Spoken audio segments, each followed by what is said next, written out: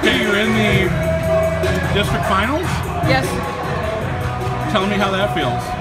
Super exciting. I've been the head coach for 7 years. This is our first district final.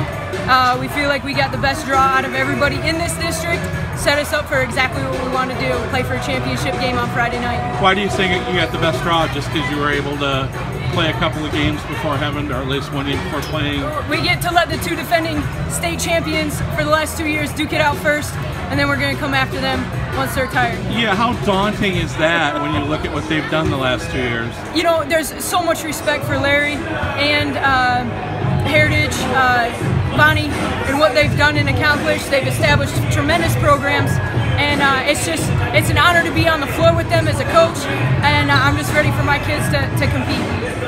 So it's no secret you're going to be an underdog. What do you have to do to win against either one of these teams? You know, we just have to come out and we have to play composed basketball. Stops on D, attack on offense, and just really work together to get the win. Tell me about the game against Arthur Hill.